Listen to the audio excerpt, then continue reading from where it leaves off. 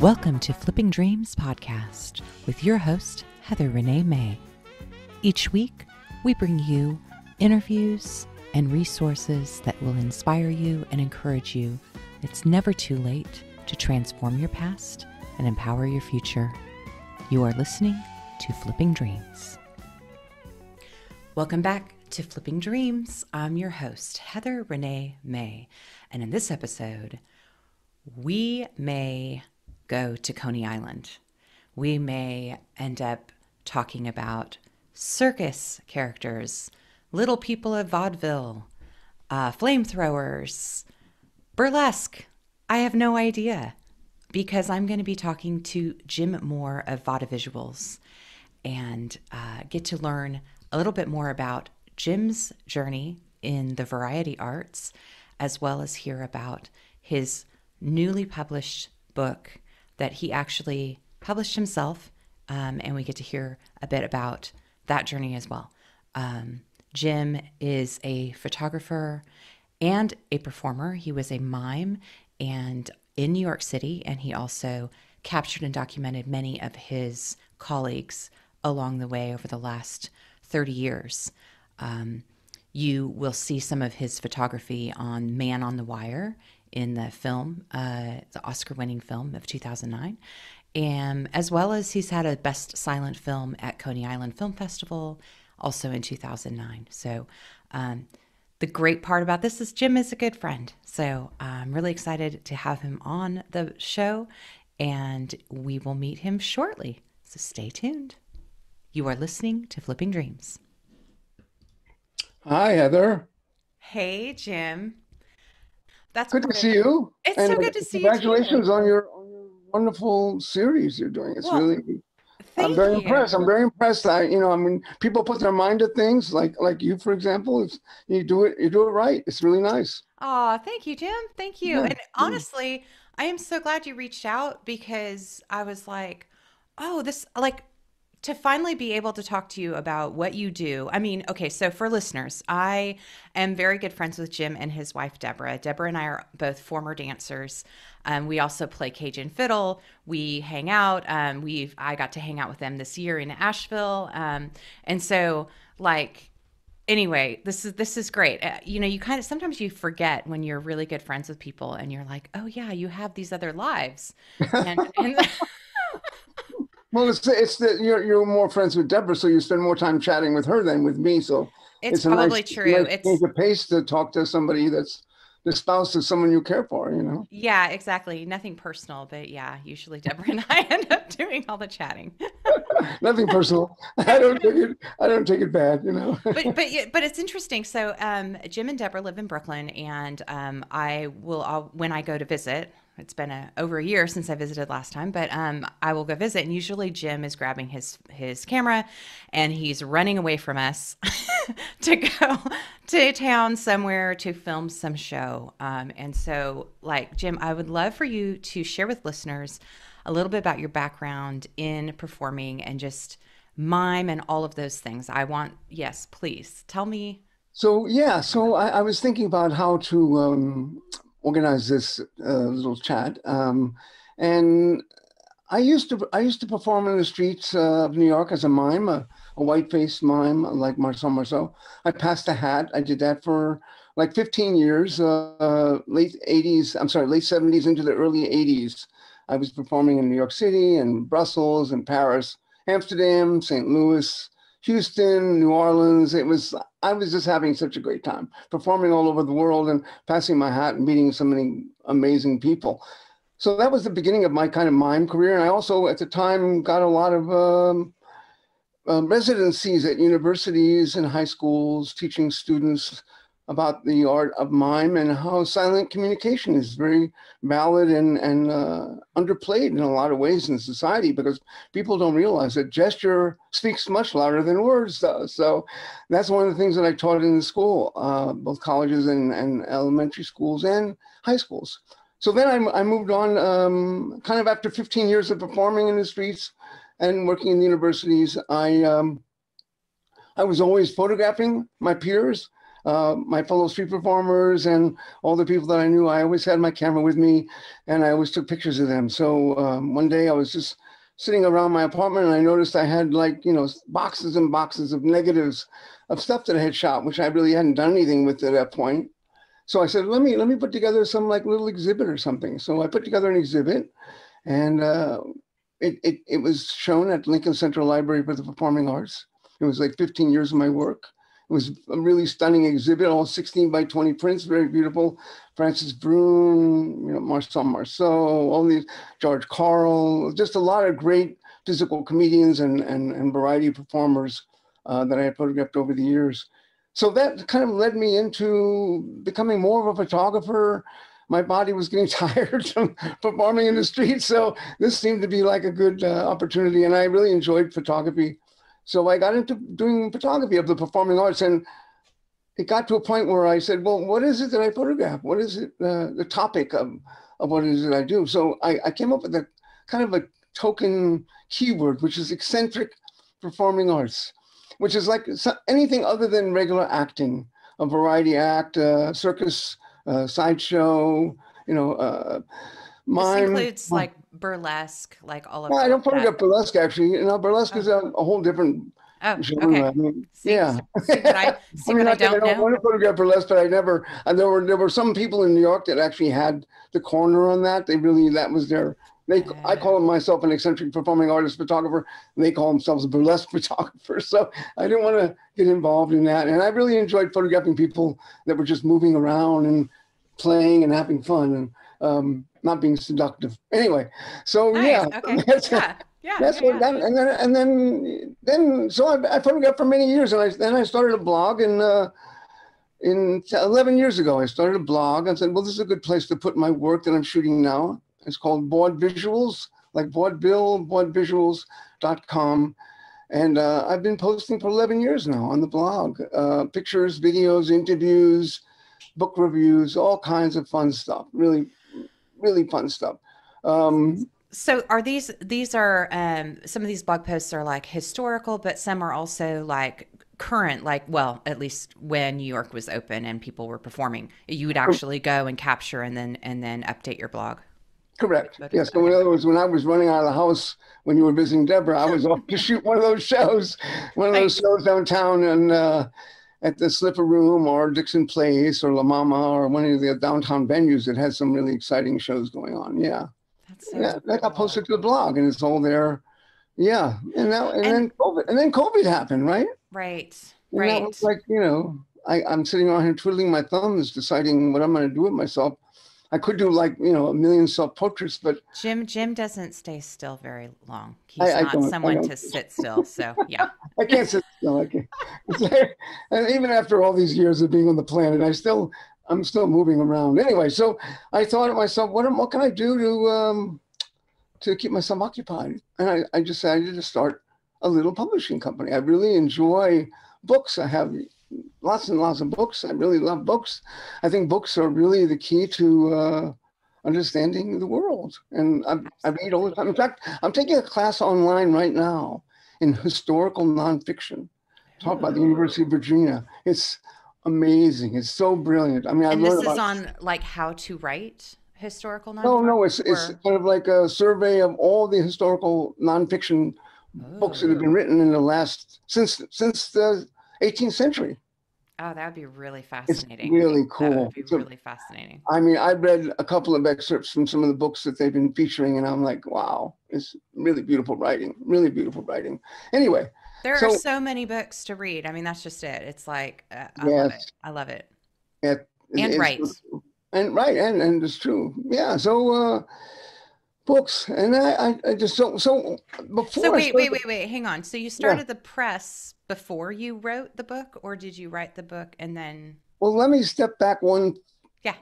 Okay, so before I started Vaudevisuals Press, something happened. I was actually photographing a clown friend of mine who was very successful. He was performing all over the world. He invited me to Paris. I photographed him in Paris. He invited me to St. Louis. I photographed him in St. Louis. He performed at the Big Apple Circus in New York City. I photographed him in all these venues, these 3 different venues. And then before, I mean, when I first shot him in New York was the first place I shot him. And he said, why don't you come to St. Louis and photograph me in St. Louis? Like, oh, okay. And then he hired me to go to Paris and photograph him in Paris. So while we were in St. Louis, he said, why don't we do a book together? A Clown in Our Town.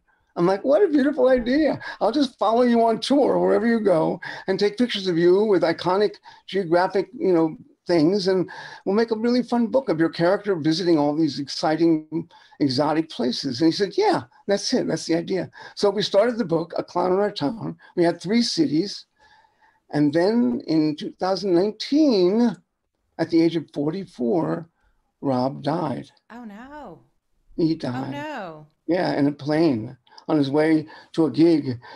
Anyway, so that kind of made me, crazy. And I'm like, okay, what happened to the project we were working on? I decided that, you know what, we need to do it anyway. I'll make it a tribute book. Oh, and yes. I contacted a bunch of other photographers that had photographed him and got all their pictures and got a bunch of friends to donate a bunch of pictures. I got some dignitaries in the circus world to write some beautiful essays about Rob's work, because he was a brilliant performer. He just brought so much joy to millions and millions of people. It just destroyed me when he left. But anyway, so we did the book anyway. I did the book. I produced the book, and I did it as started a GoFundMe campaign for the book. And I said, if you donate X amount of dollars, you'll get a copy of the book. And all over the world, people donated money to pay for the publishing of this book. It was amazing. From Australia, from New Zealand, from Paris, from you name it. Rob had been there performing and made so many friends, and they all loved him so much that they wanted to recollect about his beautiful life and his beautiful work. Mm-hmm. So I did this book. This is it here. Oh my gosh, I love that cover. So for listeners, it's bright red. Isn't that fun? Clown in Our Town. That was his kind of iconic suitcase, okay? Oh. And there's a wonderful story in the book about that suitcase from another performer that was friends of his. And it's a beautiful book. It's, all color and just, look at all this gorgeous picture. So we did the first section of the book is basically the book that Rob and I were working on, which is A Clown in Our Town. So it's got St. Louis, it's got Paris, it's got New York. And then the next section of the book is photographs by the other photographers, which are really beautiful, and from Seattle and Texas and all over the place. And then the third section is kind of like friends' pictures, just like, snapshots on their phone and all kinds of personal stuff, which is really beautiful. And then there's a section which has these great essays by the director of the Big Apple Circus and the director of an organization in California called Circopedia. It's kind of like the Wikipedia for circus, called Circopedia. Wow. It's really wonderful. It's got like videotapes and everything about circus around the world. And John Doe is like a brilliant historian about circus across the globe. He's really phenomenal. So he runs that Circopedia site. So he wrote a beautiful letter about Rob. I mean, actually, it's quite stunning. It brings tears to your eyes when you read it. So that was my first book. And I just realized, well, I really enjoyed putting this book together. It really was. How long did it take? So you and Rob worked on your section for a year. It took the whole thing. I mean, my section was already done because I had already photographed Rob, those 3 places. So that was all done. I just had to pick out what pictures I wanted to use. And then it took me a year to put together all the other photographers and all the friends and all the essays and the quotes and Facebook comments and all that. Yeah. And the graphic designer and I kept on going back and forth with choices about like, no, change this and move that picture there and make this vertical. And we had a lot. Noah, my graphic artist, is just brilliant. So he was great. And because how did you find Noah?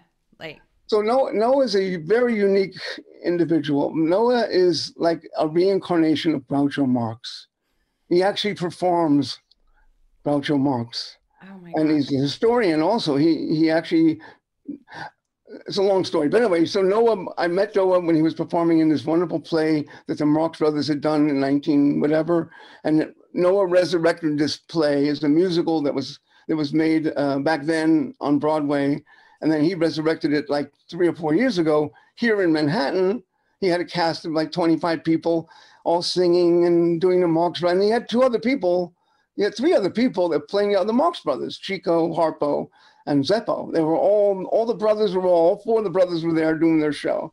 It was a really stunning. Anyway, so I met Noah there, and then Noah said, "Well, I'm a graphic artist." I'm like, "Oh, no kidding! You do all that, and you're a graphic artist too? Holy cow!" So New York is great for that because people are just so brilliant. You know, just wonderful to meet all these brilliant people. So Noah and I got together, and we started working on this book together, and he did just a beautiful job on it. It was just a really stunning job on it. Oh, that's awesome. That's really awesome. So when did it come out? When was it finally published? Yeah, that's my time slips by really fast. I'm not sure. I would say, let me think now, 2021 now. I would say it came out like early 2020. Yeah. Okay. Yeah. So kind of before the COVID, Yes, the definitely pandemic. before the COVID thing. Yes, Yeah. definitely before the COVID thing. Yeah, before that. And I had sent out all the books to all the people around the world. I had sent their copies with a little note, and I made a cute little iconic sticker, sent it out with all the books to everybody. Actually, I had someone deliver one of the books to New Zealand. So a friend of mine was performing in New Zealand. I said, "Oh, you're going to see so-and-so?" She goes, "Probably." I go, "Here, give him this book." That was great. That was great. So, That is so awesome. then, then COVID happened, right? And then I'm sitting here thinking, what am I going to do? I can't photograph anybody. I can't participate. I can't add anything to my blog, new. So then I came up with the Vaudevisuals Press, a new publishing venture. Definitely a fun idea. I can publish anything I want. I love that idea that you can publish anything you want. You're the boss. So I came out with this book. It was a very unique kind of silly story. So I like to collect vaudeville memorabilia, stuff from the early days of vaudeville. And I go to online auctions and get little souvenir postcards and stuff from the early 1900s. And one of the things that I got was this cute little brochure. It was a promotional pamphlet, you might say, like a 13 or 14 page pamphlet. And it was about a company that existed in the early 1920s. They came to America from, so the gentleman that put the whole thing together, his name was Ike Rose. Okay, and he put together Hungarian, Polish, German, Australian, I mean, all from that whole area. He put together a company of 25 midgets, which we like to refer to them now as little people because they don't like that term anymore. But that was used back then as a promotional key to get people interested in seeing the show. So he had 25 little people, and all of them were like played saxophone, played piano, sang, danced. They were all extremely talented people. They just happened to be what they call vertically disadvantaged. That's the word that people use these days. But he was quite an entrepreneur. He was like kind of like a P.T. Barnum or Ziegfeld. He was that kind of a person that put big shows together. And so he took these 25 people, these 25 little people, brought them to America, and they toured the vaudeville circuit from the 1923 all the way through the 50s. For 30 years, they were performing all over vaudeville until vaudeville ended. So that's Ike Rose. So the company was called Ike Rose's Royal Midgets. Wait, let me just interject just for a quick question.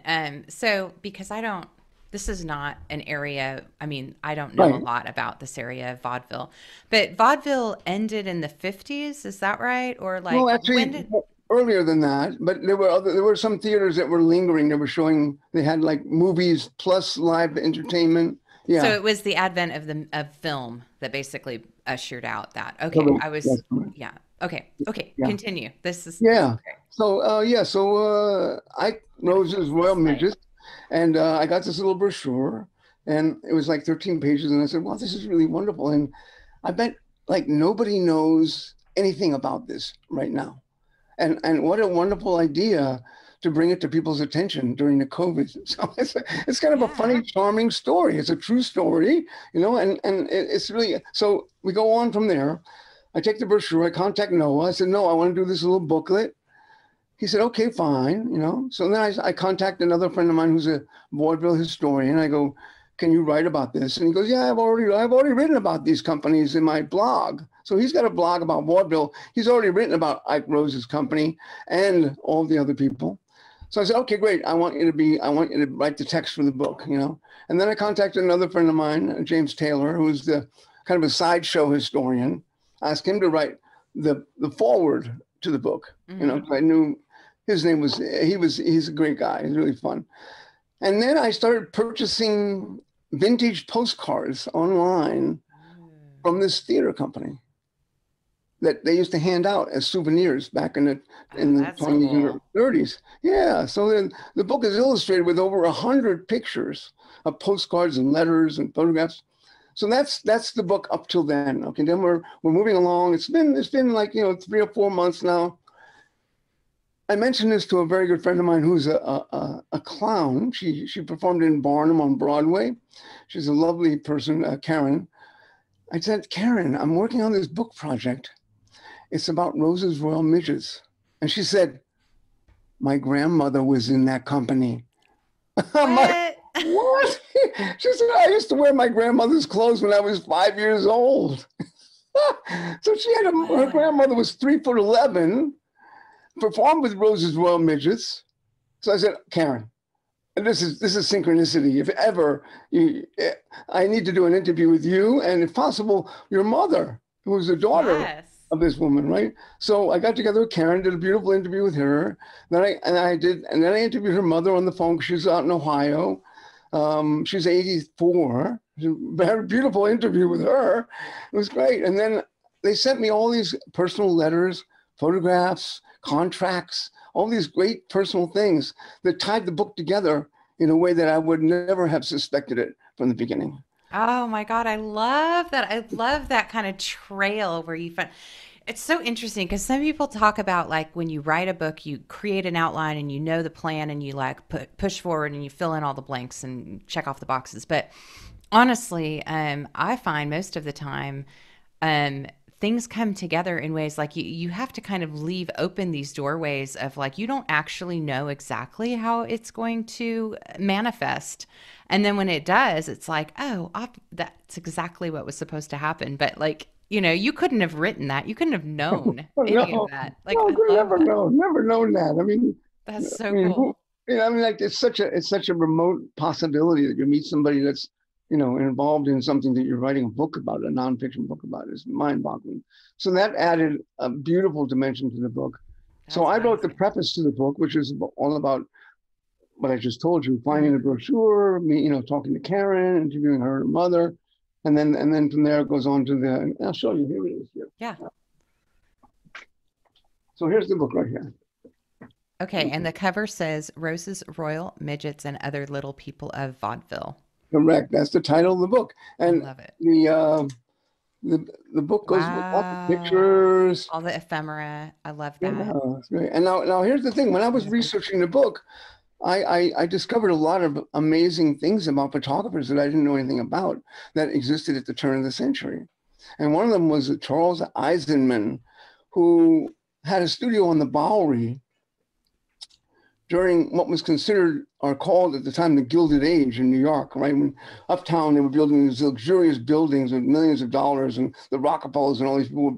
Downtown on the Bowery, it was like the most happening place in the world. It was like dime museums and shows and all kinds of carnivals. Also, the Bowery was also like the home of all the was it leather workers and like people coming off the wharfs possibly? I'm trying to remember. Yeah, it was for the working class. Yeah, exactly. It was entertainment. It was kind of like working class entertainment block. And like because like the original tenements are like kind of near the Bowery, and you can go to the tenement museum and tour it, which is really cool. Yeah, so just kind of painting a picture for people who are not from New York City and don't know like the differences.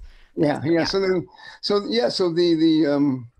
Bowery was really happening. Charles Eisenman was a photographer, so I came across his collection at a library in America here, and this is a section that I got approval from them to do oh my gosh, that's a whole section. I have like 12 pictures of little people that Charles Eisenman shot in the late 1890s on the Bowery. Wow. And they're beautiful. They're just exquisite shots. That So is that's so in the book. That's all these wonderful pictures of people that like pictures, and the story is wonderful. The story is a great story, and that's my recent. And that one wasn't done with GoFundMe. That was me. that was And you. I mean, you've got the bug now. You've got the yeah, publishing totally. bug. Yeah, So this I'm is ready to great. work I on my mean, second. I'm working on a second book already. of course you are. Okay. Well, okay. So circling back, let's talk about a little bit. I have questions about publishing printing. How did you go through like Ingram Spark, or did you go through like how did you find the printer that you were going to use? Yeah, just some of like kind of the nitty gritty. And Yeah. So also, is it yeah, really difficult to start your own publishing company? basically, you start a company in whatever state you're in. You file for a company, bank account, certificate of business, whatever, right? And then once Hmm. you get the business set up, it's either an LLC or a DBA or incorporated. One of those three things you can start. And then, I mean, it's good to do that. You can't just really have a publishing business without having a little bit behind you legally, like a company of some sort, Sure. DBA, LLC, et cetera. Anyway, so yeah, so I started Vaudevisuals, and it's a DBA. It's not a big corporation. Sure. And Sure. use that as bank account, and then I have two friends who are in publishing. Two friends who are very, very good friends of mine who are actually publishers. They have their own companies, their own businesses. One of which I met because I was being contracted by him to do a book with him. We were Ah, doing my book of photographs. So the 10 years, the last 10 years of my photographs, we were going to do a book with him at some point. So became very, very good friends. That book never came to fruition because his company decided they didn't want to do art books anymore. Just about when we were ready to do our book, they decided they didn't want to do art books anymore. So the other one is a company called Modern Vaudeville Press. And Tom is a juggler, a brilliant juggler, performs all over the world. And he has a little publishing company, which he does books about juggling and variety arts, kind of like my company, but different. And mine's more eccentric. His is more mainstream, juggling and stuff like that. So both of those guys have been extremely useful in terms of giving me information about where to go, what to do, how to set up the company, how to get your book published. I did do POD, print on okay. demand, through Ingram Okay. Spark. Okay. And that was on the more recent book, on the Roses book. On the Yes. first book, the Rob Torres book, I did that through Blurb. Oh, okay. Yeah. Yeah. Yeah, beautiful job. And they did a gorgeous job. But, because it's a coated stock paper and beautiful job on it cost some money. And that's Yes. the I'm thing. I sure. had to solicit friends of Rob's to pay for that because I couldn't afford to pay for all this. It was 85 copies of 85 people signed up for that book. That's amazing. Yeah, That which is is so great. cool. Great, yeah. That is so If you awesome. go on YouTube, you can see videos of Rob performing. He is such a sweetheart. I mean, no matter what audience he's in front in, they fall in love with him in like a minute. I I will share all of these links in the show notes, so be sure to email me okay. some of this so that I can like update everything. Yeah. Yeah.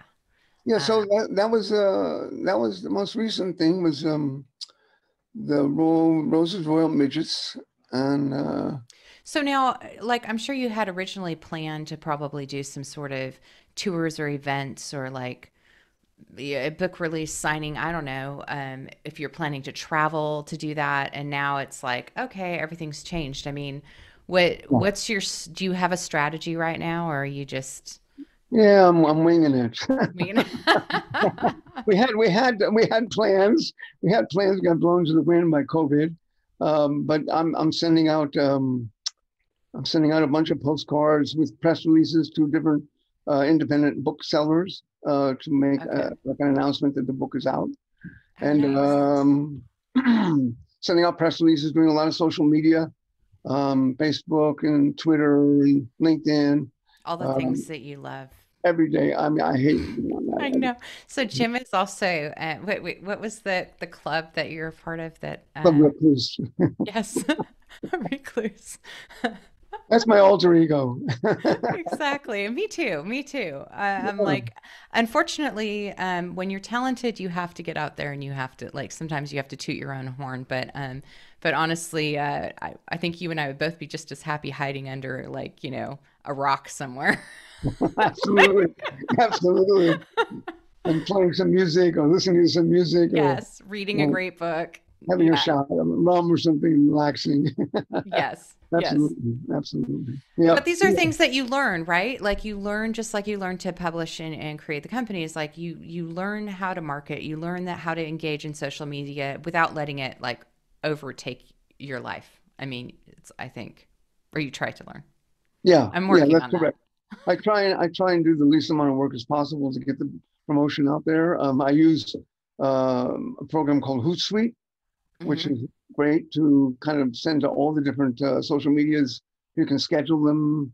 Like I can do a whole week in advance on Yes. all the social media, and then on Sunday I'm done for the week, and it sends out everything to Twitter. I have 3 Twitter accounts and 2 Facebook pages, 3 Facebook pages. Wow. My own Vaudevisuals, and now I have Vaudevisuals Press. So there's 3 pages on Facebook, Yes. 3 different Twitter accounts. I used to have a radio show on Radio Free Brooklyn. Great, great Oh, guys. that's right. That's right. Yeah. Yeah. And I started off with the Cajun music, right? Hmm. We Yep. did a Cajun show for I don't know, like 26 weeks. We did that, and then when Deborah stopped doing the festival, I said, "Well, wait a minute, I So really like jazz more." That's so funny. So Deborah used to run. She started, founded, and ran the Bayou in Brooklyn festival, which was a Cajun festival that came to Brooklyn Heights every year. And I think it was 6 or 7 years running. I don't know. It was a long time. It was a really, really popular festival. Always sold out. Amazing. All these performers coming up from Louisiana. And there was dancing and music and cooking and oh my gosh, all the things. She did a phenomenal job. So anyway, that's what he's talking about. Yeah, and it With was the it was a music. wonderful song. And I did the radio show, which kind of like supplemented the festival with listening material for people when they weren't dancing or playing music or attending the festival. Yes. Yeah, so that was, and then I changed over to the jazz radio show, and I did that for I don't know, 6 months, 7 months, or something. Yeah, that was really fun. I do love jazz, I have to say. Yeah, Yes. yeah, it's great. It's great music, great music. So that's yeah. So that's where we are now. I mean, just I'm working now. The new book I'm working on now is the one that I was planning on doing with my friend, but who decided not to do art books anymore. Okay. Oh So no. it's called "Don't Miss This: A Decade of Eccentric Performing Arts Photographs by Jim Moore." Mm.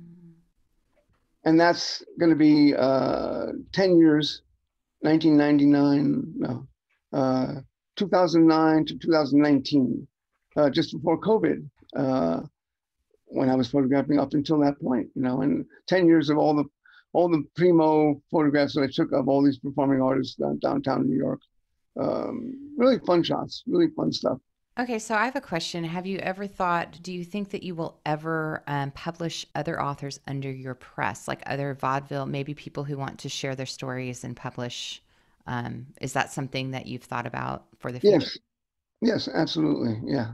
That'd be I really mean, fun. we definitely, it's open for open for manuscript submission. Yes, absolutely. Excellent. Okay, Yeah. so you performers out there, uh, juggling or otherwise, I will share all of Jim's information and you can reach out to him. I would love, I think stories are so powerful, right? So like all the people who may have lived this life. I mean, I'm still reeling about Karen and her mother. Like I would love to just hear the transcript of that entire conversation over the phone. Like that is amazing. I The wonder. actually the interview with Karen is actually Mhm. posted on my blog.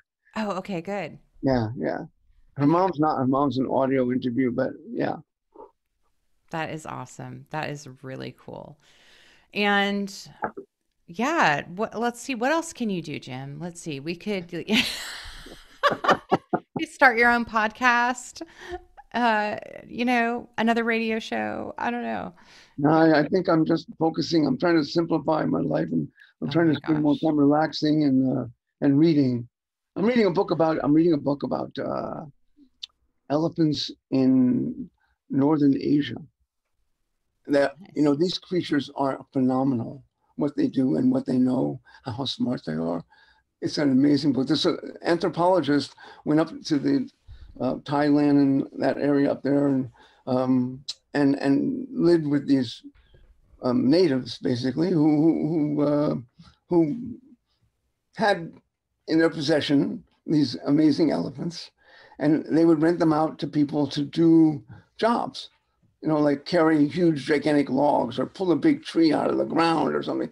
And they would jump on top of the elephant, and they would go over to this area, and he would wrap his trunk around pull out the tree, or walk through streams of water to get to the other side with with a bunch of, like, a family of people that had been caught in a national disaster or something. I mean, they do amazing things. It's a really beautiful book. So I don't know how I got to that, but anyway. That is so cool. I love it. I love it. I think you're right. So we were talking about, like, you actually finding time to rest. To read. To read, which is reading. Yeah. And I feel the same way. Like, I'm really struggling with trying to, or not struggling, but I'm trying to focus this season on being really, really thoughtful and intentional about simplifying my life as much as possible. Hence this, to do this, I've completely complicated my life. Like, I'm selling a house. I had to upgrade my vehicle. I had to buy another trailer. I'm having to wait. So right now my life is not simple. It's very complicated, but hopefully 2 weeks from now, my life will be very simple. Like, we're really hoping for this. So yeah, as I'm selling my furniture and I'm doing all this, but yeah, this idea of, like, making more space. Like, we all need to work. We all have our passions. We have our projects, but then making space to do things we love. Like, and one of the things I love, besides playing music in my spare time, I love to read.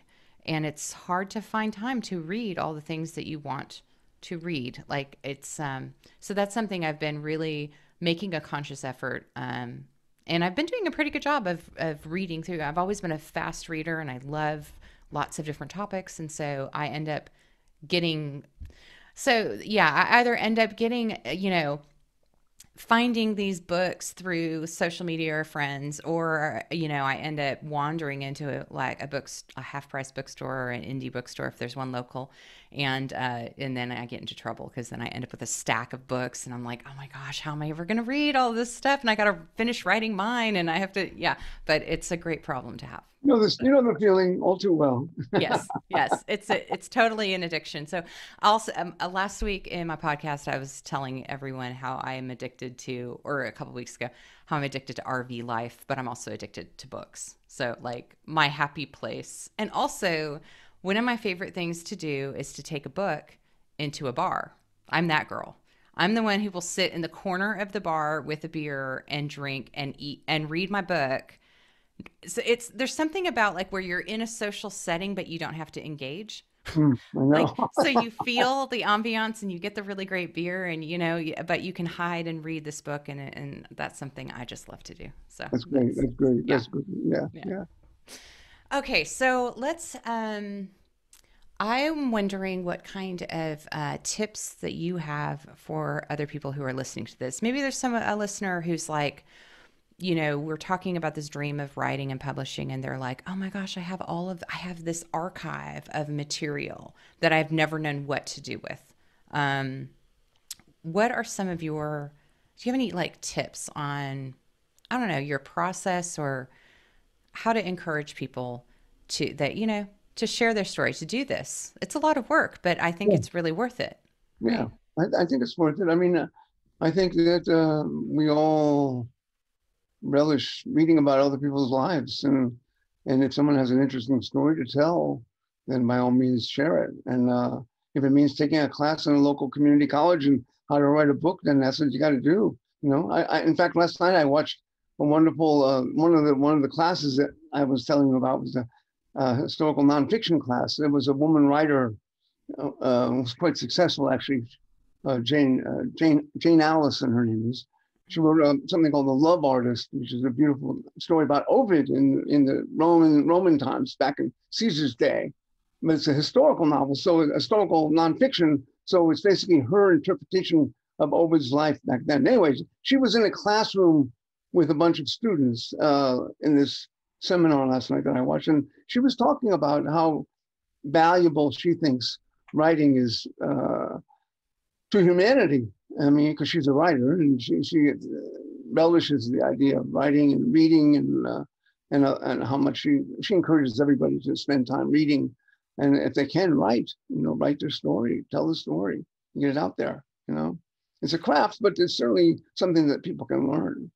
And it's also it's a muscle that you flex over time, right? You get better. The more you read, the more you write, the better you get. I mean, it's just one of those things. It's like, that's really beautiful, because I do think, especially we've seen that in this like crazy quarantine, crazy, tumultuous politically and otherwise time that we've just gone through, and we'll probably, there'll be more of that in the future, I'm sure. But the thing is that we've seen so many people pull back and go into either nature, go into reading, book sales, huh? Baking, yes. And like, I know book sales have gone up, like publishers are busy. Like this is a really great time. It's not a great time for marketing and tours, but it's a really fertile time, because a lot of people were forced to stay home, and like we all need to express ourselves somehow. And putting your words on a page and putting that out there, that is one of those forms of expression that's how we connect to other people. Yeah, I think it's important to persevere on your ideas. If you have an idea, just find a way to express it, get it out there. Or find someone who's gonna collaborate with you, right? Like maybe you don't have all of the skills or all of the this or that. You can find someone who also is passionate about that subject and collaborate. Which I mean, I hired Noah to do the graphic arts on both the books that I did with him. He didn't have as much interest in Midgets as I did, so I had to pay him to do the layout on the book. But he did a beautiful job on it, and he eventually came around to understanding the curiosity and novelty and the loveliness of those people. So actually this is the most recent version of the book, which is the hardcover version. I only had the paperback black and white available, but now we just came out with this one, which is you see, you can see this. It's color, color and hardcover. So it's really a beautiful little edition. That's going to be a limited edition. I'm only going to print 50 of those, and number them and sell them. So people can find that if they reach out to you. Yeah, if they go to vaudevisuals.com, and then there's a tab that says shop. It's right on that tab. Okay, get your copy. Be one of 50 in the world to have that. That's amazing. That would be a great gift for someone. It's a beautiful book. Yeah, a friend of mine bought 10 copies of my book to give out at Christmas time this past year. Yes. Yeah, that's why I'm hoping to have mine published early enough so that I can really spread it around for Christmas gifts, have it as a stocking stuffer or whatever, How are you going to publish your book?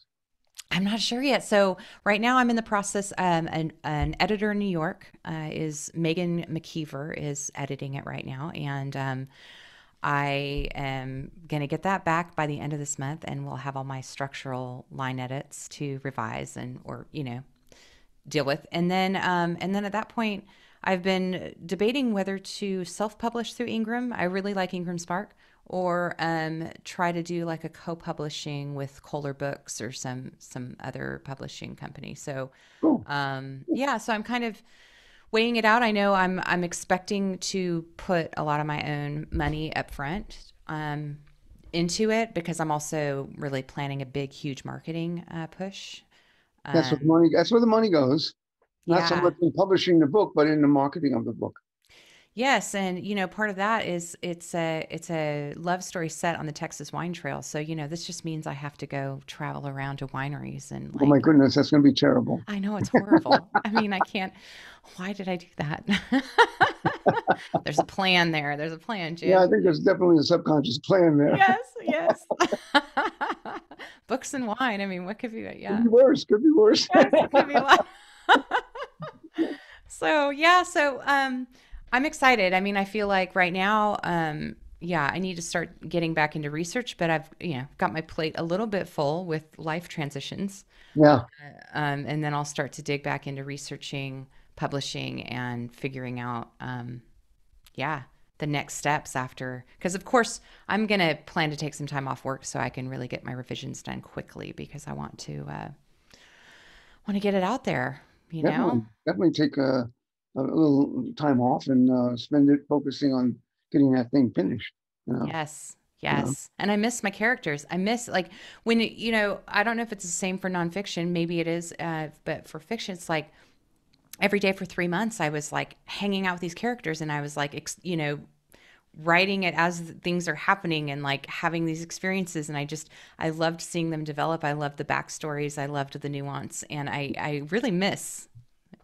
That's exactly what Jane Allison was talking about last night. I'm going to send you the link to that. That Do. you would really love Yes. it because her book is phenomenal. I mean, she's written quite a few books now, about 9 books, but she's a very popular author and brilliant. I mean, all about women's rights, and she's great. Yeah, so her talking last night, listening to her talk about her work and how she thinks that literature affects people, and it was inspiring, totally inspiring. That's yeah, yeah. And I think with this, so my book is part of a series. And I Good, think good. the thing I wanted to do, I wanted to write the book that I want to read, which I hear that a lot from authors, is, I wanted to read a love story, but I didn't want her to be saved. I wanted her to save herself. Like I wanted it to be sexy for her to be authentic and for the characters to be authentic and have agency. But at the same time, it still be really, really exciting and fun to read. And there's still, the plot twists, and there's still, there it's still exciting. It's just that I was just tired of always the girl always getting, just the same templates, which is fine. I mean, I love those templates. I read them, I watch them, it's fine. But I wanted something a little bit more close to home. And also a heroine who's in her 40s, who's Hmm. finding love the second time around. Like that's something that really I wanted to inspire and give hope to people that like so many of these love stories and things happen when you for the 20s or the younger, but you know we still love when we get older. So I wanted to write something Yeah, love for is us. ageless. There's no time frame on love, That's right? right. Yeah. That's right. Exactly. Exactly. And then if you don't like the love story, you'll learn about wine and drink wine. I mean, like, it's like whatever. Exactly, exactly. Can't beat So that.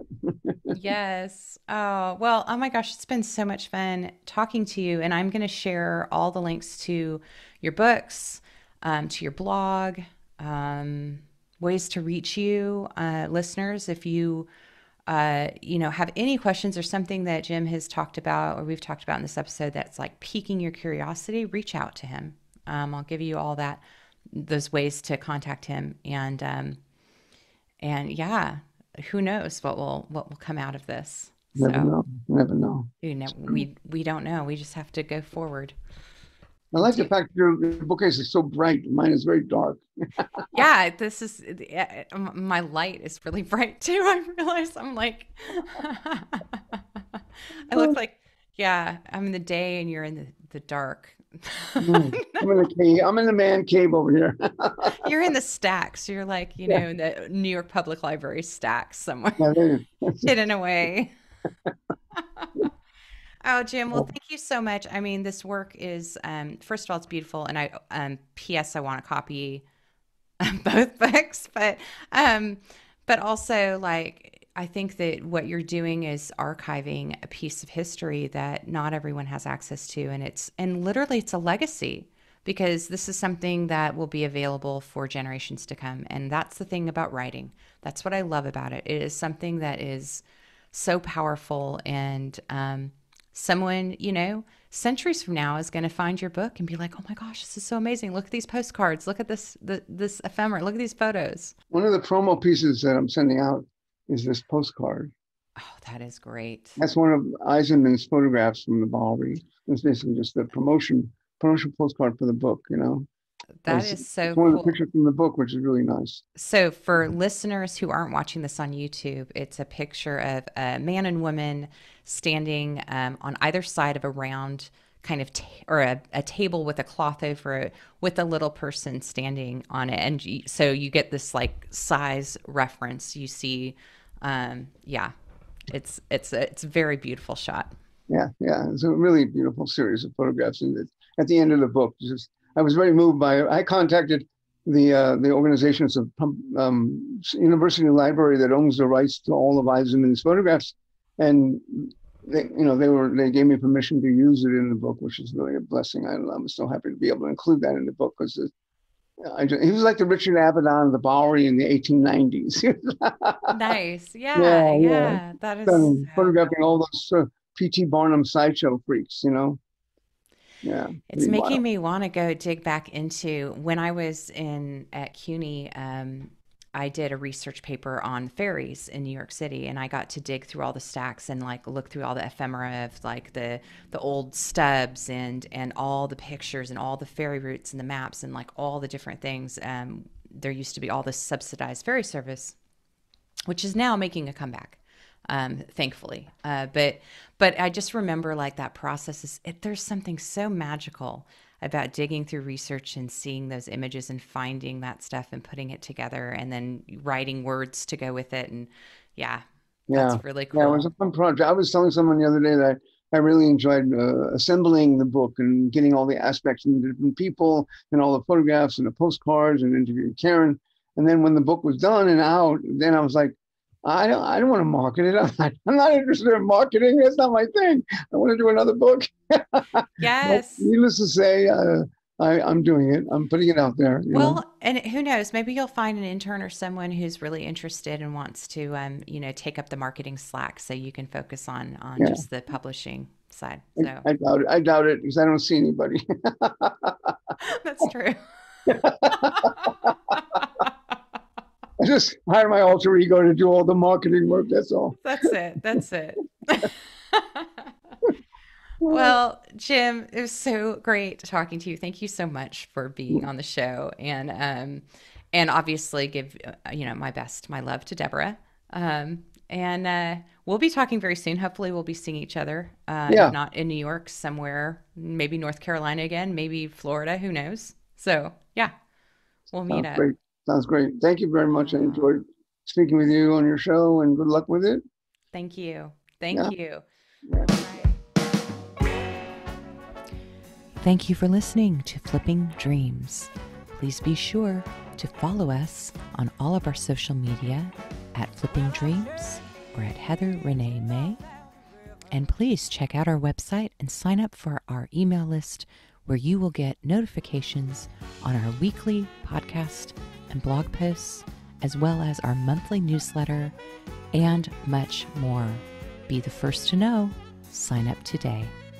Thank you again, and we will see you next week here on Flipping Dreams.